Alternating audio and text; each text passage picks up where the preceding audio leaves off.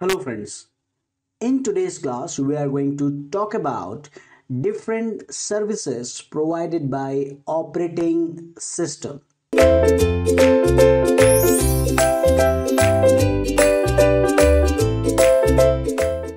Welcome again, and we are looking at this view of operating system service. Okay, so now this is been it's been more structured now. Let me select the pen over here.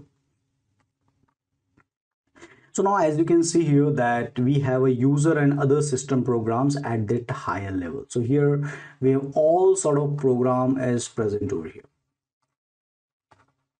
Then the next is the user interface, and here it can be a graphical user interface, which is very common nowadays.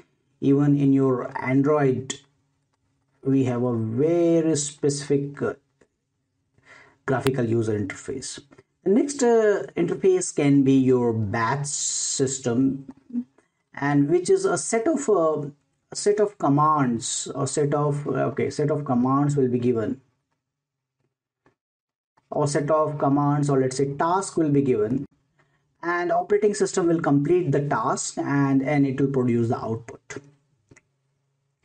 The next kind of the user interface can be a command line interface, where directly from the whenever we are running a program, even you have experience when you're running a C program. In that case also you can give some input from the command line to while running the program, and argv and argc, right, argument, argv and argc.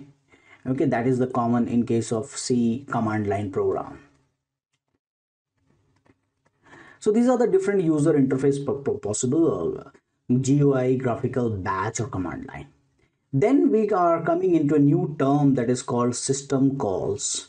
Okay, now after that we'll see the system calls, but there is some sort of call, and calls are usually made to a function here. Okay, so we have some sort of call. And then we have a set of services provided by this operating system. What it can be, it can be an execution of a program, it can be an input output operation, it can be a file system creation and deletion of the file, it can be IPC, inter-process communication, it can be a resource that you want to use, it can be related with accounting, error detection, protection, and security. Okay, so these are the different services, and that is what we are looking at as at this particular point, that operating system services. Okay, so services related with all this I summarize over here. These are the services, but here these services are not available directly to this user. They are called by using a function, and that is called the system call. So these are the different services provided by this operating system. Then you have the entire thing means, now if you look at this layer, we have the entire operating system. Means there is a user system program, that is one part, and there is a hardware, another part, and in between you see that what different things we are having is, we can summarize as user interface we are having, and then we are having a system call is another thing, and the last thing that we are having is the different services. Now this three thing combines your what? It combines your operating system. That is your operating system.